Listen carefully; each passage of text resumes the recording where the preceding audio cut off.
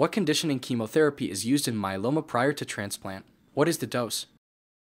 The conditioning regimen, standard of care, is a Melphalan, and it's a very high dose Melphalan. We give it at a 140 to 200 milligram per meter square of the patient's body mass, and it depends on the patient's kidney function, age. We decide which one would be more appropriate. So that's the standard. Also, we have this regimen of busulfan plus Melphalan that can be used for high-risk patients, and we can just talk about it based on the phase 3 clinical trial. Stem cell transplant is a drug called Melphalan, which is a very old drug. It is related to a wartime chemical, which was used to actually kill people, called nitrogen mustard. And this agent basically attacks the DNA of the myeloma molecule, myeloma cells, or the plasma cells, and makes the DNA molecules that are two strands. They form cross linkages between the strands, which basically destroys the function of the DNA and leads to cell death. And this drug turns out to be one of the most effective drugs in myeloma. Even when we have all these new therapies, it still remains a very effective drug. So in myeloma, the concept is that everything that's effective has to be used at some point during the person's lifetime with myeloma. So if you miss out on a drug, you missed out on the benefit from that drug, which could sometimes be measured in years, for example. So Melphalan is the drug of choice for transplants in myeloma. When we look at the CIBMTR data, we find that 98% of transplants in America are done with this one drug and as a single agent. In the old days, we also used to do whole body radiation along with Melphalan, but turned out that that was not necessary because Melphalan alone was good enough, and whole body radiation had a whole host of side effects which was not acceptable. For the most part, we have had high-dose Melphalan as the primary chemotherapy that we give before autologous stem cell transplant. And in fact, the term transplant is kind of a misnomer. What we're really trying to do when we give the transplant in myeloma is give high doses of Melphalan because Melphalan is one of the most effective drugs we have against myeloma. But as a consequence of giving high-dose Melphalan, patients develop myelosuppression, so their blood counts can go really low and stay there because the stem cells get killed and damaged with high-dose Melphalan. So collecting stem cells and giving them back is a way of countering that effect of Melphalan. Why is conditioning treatment used? I would say they started doing that just because we want to wipe out the bone marrow completely and replace it with the stem cells that we already collected ahead of time. So when we give them Melphalan, it wipes out the whole bone marrow. But if we don't replace it with a stem cell, then the whole blood factory or the bone marrow is going to shut down. So the patient's going to die out of the toxicity of the Melphalan. So that's why we collected the stem cells, we give them Melphalan, we wipe out the bone marrow, and then we give the stem cell back between 1 to 2 days after the Melphalan, just giving the time for the wash out, for the acute toxicity of the Melphalan could just go away, the poison goes away from the body, and then we give the stem cells back. And then we give the patient time to the recovery. Basically, we reset the factory. And like whenever you have a computer and just reset the computer and it takes a couple of minutes to come up, exactly we do that one. We're rebooting the patient's bone marrow blood factory, and we let them time for 2 or 3 weeks until like stem cells start working and the cells starts making on its own, and the new stem cells that replace the previous one. How is Melphalan administered? So the Melphalan administered through the IV or intravenously, and usually it takes 30 to 45 minutes administration. And the patient, before getting the Melphalan, have the ice chip to just kind of decrease the chance of getting some complication of Melphalan, such as mucositis or inflammation or sore in the mouth and the GI system.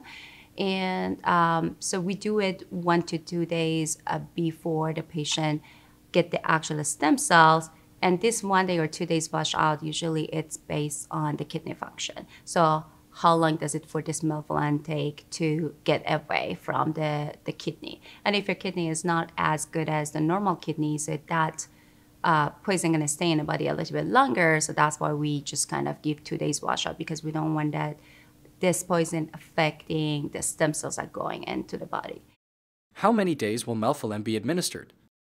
So between 1 or 2 days, it depends on the trial. Like previously, like historically, the people would divide it to the 2 days. And like some chemo treatment that we have, not for the myeloma, but for others that they give the Melphalan, they give the lower dose in the 2 different days.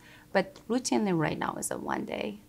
So if they decide to just give it in the 2 days, they're gonna just make it half. Like for example, if the patient is supposed to receive 200 milligram per meter squared, so 100 of it's gonna be day 1, and that another 100 gonna be on a day 2.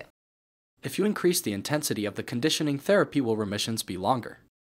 A number of regimens have been tried because, of course, with any new drug or even older drugs, we come up with these irrational combination that if we combine Melphalan with this other agent, are we going to get better results? But Melphalan over decades has actually shown that there is no better alternative than Melphalan 200 milligram per meter squared for most patients. And of course, in some patients, depending on the age and other medical issues, you can decrease the dose. So that's the gold standard for myeloma. So we actually did a phase 3 trial where our hypothesis based on the work of our colleagues in the lab, in the pharmacology lab, was that when you combine busulfan, another DNA damaging agent that has activity in a number of blood cancers and is used as part of transplant conditioning regimen. If we combine busulfan with Melphalan, we may potentially get better myeloma cell kill, which may translate into a more durable remission. So we conducted a clinical trial. It was a phase 3 trial. So half the patients received the 2-drug combination. These were all newly diagnosed myeloma patients. They all received a fixed number of induction cycles with whatever the regimen of choice for their treating doctor was, which in most patients is a triplet of a proteasome inhibitor, an immunomodulatory drug, and steroid.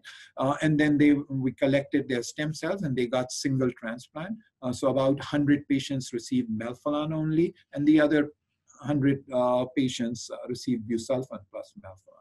And we treated 204 patients, and then with a follow-up, the median follow-up extending to almost 3 years, what we saw was that patients in the busulfan Melphalan arm had about a 20-month longer progression-free survival. So again, this is, and we were pleasantly surprised with that. So again, when you use 2-drug regimen, of course, you do see more side effects. They were all reversible, but patients had more mucositis, which is basically the inflammation of mouth and throat, which can be quite painful, but it was fully reversible.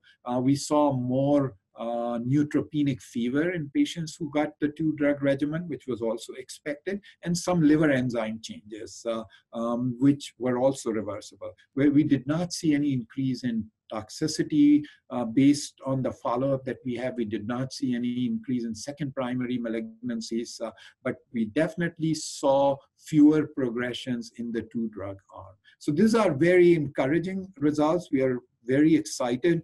Again, in myeloma, it's hard to show an improvement in overall survival with a median follow-up going only 3 years, but we'll see.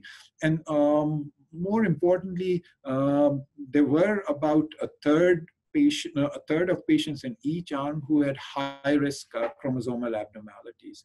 And those patients particularly benefited from the 2-drug regimen, and we saw significant improvement in progression-free survival in those patients as well. So this is the summary of this regimen. But again, this was the first such trial, and one can make the argument that, well, we still saw more side effects, and then we still haven't seen an improvement in overall survival, and perhaps another group or a cooperative group may want to take up this regimen and do another study, and if they can reproduce the studies, if they can reproduce the results, perhaps this could become the standard at that time. But I think those questions need to be answered before we go there. But this was a very encouraging finding, and we were, of course, very excited to see this.